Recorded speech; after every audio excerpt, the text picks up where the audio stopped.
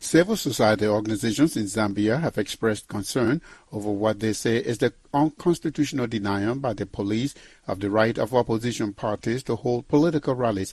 The police say they support the democratic rights of all political parties and citizens to assemble and express their views if they do so within the bounds of the law. Father Emmanuel Chikoya is the General Secretary of the Zambia Council of Churches, one of nearly 12 civil society organizations that published a statement on Tuesday. He tells me the organizations condemned the uneven use of the police in deciding who should protest and who should not. I think this is triggered by what happened on last Saturday. One of the opposition parties, the New Heritage Party, planned to have a rally in Mandevu, which is one of the high-density areas in Lusaka. Police never gave them permission and told them they couldn't meet because of security concerns. But the same police then came in big numbers, heavily armed in terms of weapons, in terms of vehicles, the kind of armored vehicles they were using. And right under their watch, the members of the ruling party came with intentions to disrupt that meeting with all kinds of weapons, pangas, all kinds of things. They watched those without doing anything. So our point is that it is easy for the ruling party to meet any time, to gather in any church.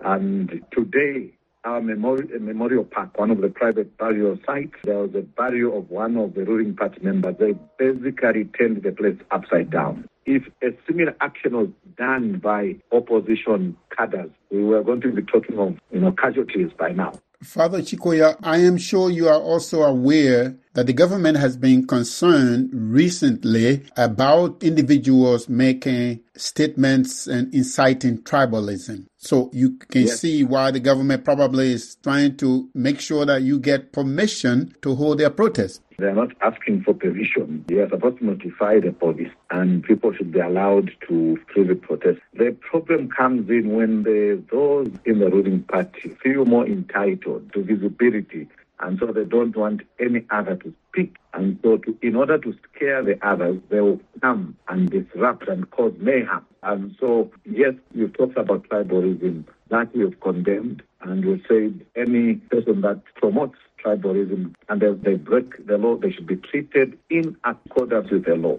But in Zambia, you will note that even though some of the ministers in government have made tribal utterances, and then later on they backpedal and say, no, I think I was misquoted. There are videos trending also of ruling party cadres challenging and even basically telling the IG of police that we will take the law into our hands. And they are doing that. And we are seeing a narrative that we saw during the PF regime where police were incapacitated, police would helplessly stand by and watch the ruling party cadres do illegalities such as, blocking traffic, being all over, sitting on windows, on top of vehicles, and causing mayhem. So that is an issue. That is what is worrisome. If the law is being applied equally, we'll be saying, yes, thank you to the government, thank you to the police. We don't want anarchy, we don't want lawlessness. Just within the last 10 days or so, cadres in full view of the police with all kinds of weapons again were insulting the former head of state and howling all kinds of unpleasantries against it. Those border on hate speech. And the duty of the police, the role of the police, is to make sure that both in the ruling party and outside it, any lawbreaker must be apprehended. So, Father Chikoya, if these groups feel that your rights are being violated, why don't you go to court? I think sometimes we do voice out. There have been instances where, especially those that are very competent in the area of law, and for example, Chapter 1 Foundation has been able to take on certain cases. They sued. And so through those, where necessary, we are able to pursue legal matters. But of course, it's an issue of cost and all those delayed processes that become unsustainable.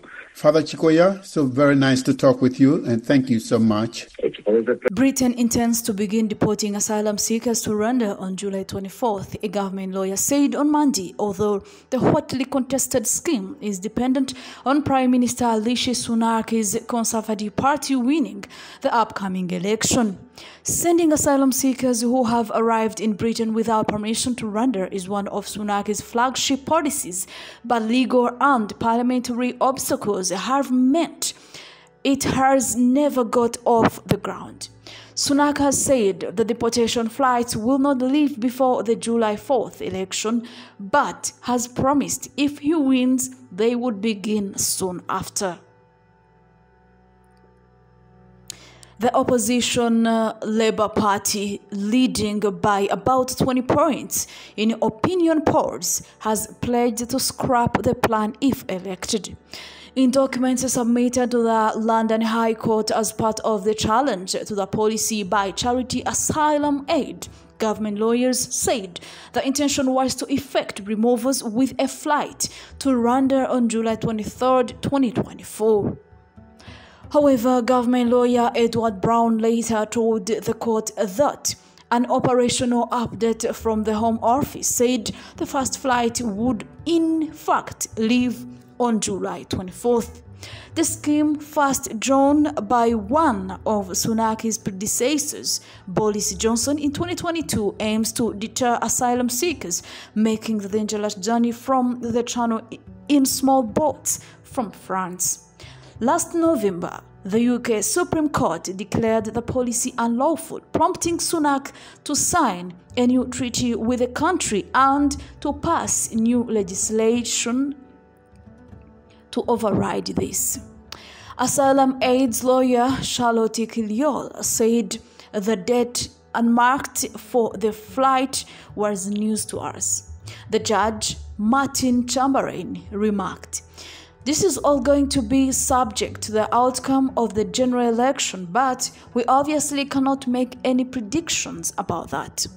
The numbers of asylum seekers crossing the Channel has risen to record numbers this year, with more than 10,000 people arriving so far after numbers fell by a third in 2024. Thank you so much for watching. Peace.